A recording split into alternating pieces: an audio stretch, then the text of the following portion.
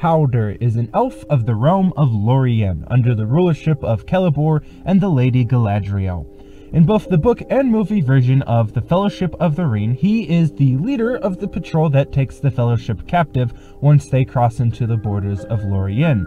In the movie version of Two Towers, he leads a contingent of elven warriors in the Battle of Helm's Deep, though tragically he and all the men under his command do not survive the battle.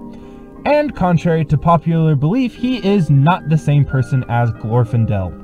Okay, that's not popular belief, that was just my own ineptitude and laziness as a video maker. But today, we are going to be correcting that mistake and taking an actual look at the actual elf, Glorfindel.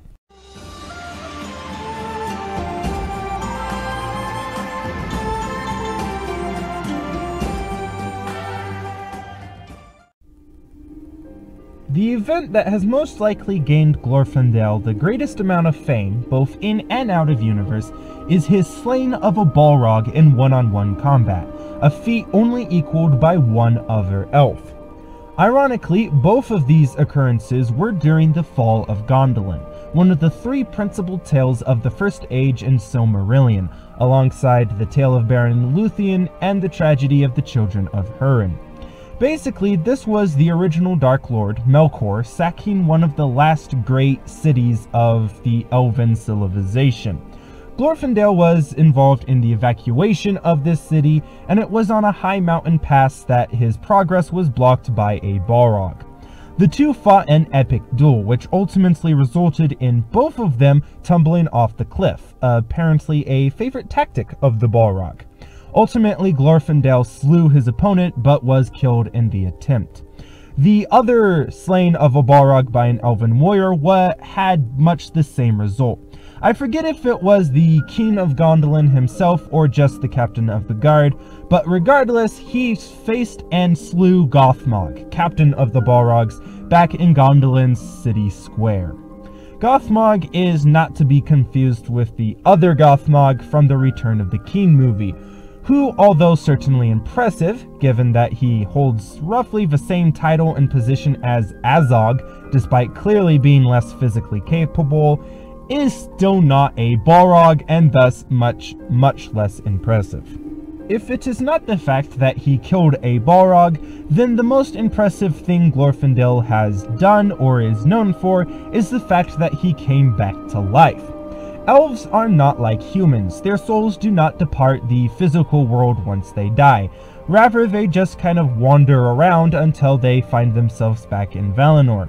Although it is extremely rare, it is possible for an elf to be returned to life back in Middle-earth or Arda, whichever term you want to use, though Middle-earth is only a small section of Arda, but it's really confusing, so I'll probably just keep calling it Middle-earth.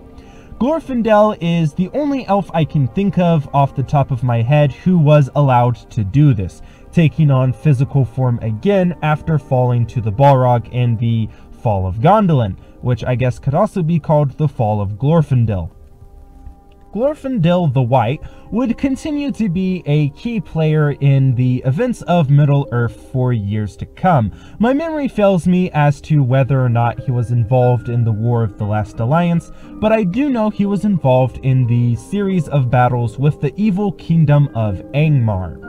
This wicked kingdom of wicked men rose and was led by the Witch King of Angmar, who is called that for a reason. This civilization was responsible for the fall of Arnor, Gondor's sister kingdom, which is actually where Aragorn is descended from. Glorfindel fought against Angmar and even battled the Witch King one-on-one. It is in fact Glorfindel who made the prophecy that the Witch King would not die by the hands of man. So one wonders if Glorfindel wasn't just thinking that he was going to be the one to kill the Witch King, and since he is obviously an elf, his prophecy would be true. Regardless, in the end, it turned out to be Éowyn and a certain hobbit who led to the downfall of the Witch King. One can only hope that Glorfindel, Angmar, and the rest will appear and get further fleshed out in the upcoming Aragorn TV series. Indeed, I think it's high time that Glorfindel actually makes it into an adaptation.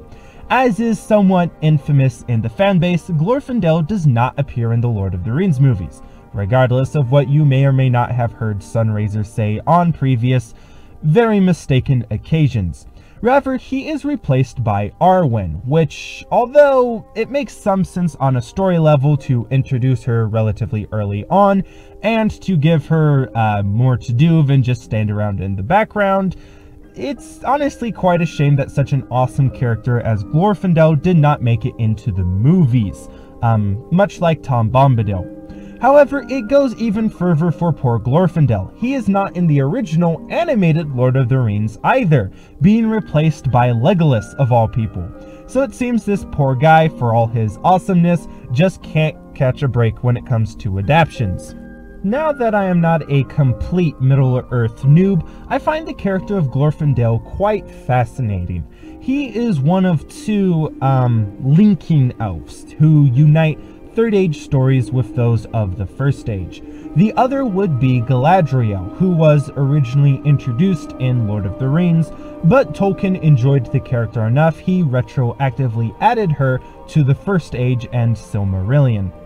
I believe something similar happened with Glorfindel, as there was originally two separate elves with that title, the one who saves Aragorn and the hobbits in the Fellowship of the Ring, and a separate elf who died fighting a Balrog in the fall of Gondolin, I should say.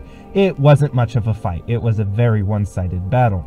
However, of course, Tolkien retconned these two to be the same elven character, even using the idea that elves could come back to life, much like the Astari or wizards, as was the case with Gandalf. However, I'm still not entirely sure on the question of who would win a duel between Glorfindel and Aragorn, and I'm not actually going to attempt to address that here, and rather save that for a video far off in the future, if I ever actually get around to it. One more thing before we end, I do feel a shout out of sorts is necessary to the epic channel Men of the West, as it is a proper Lord of the Rings lore discussion channel that never confuses its elves. It also very much so inspired my making of this video and kind of my different-ish style this time around. So if you are interested in all things Middle-earth, I strongly recommend you check out his channel because he is awesome.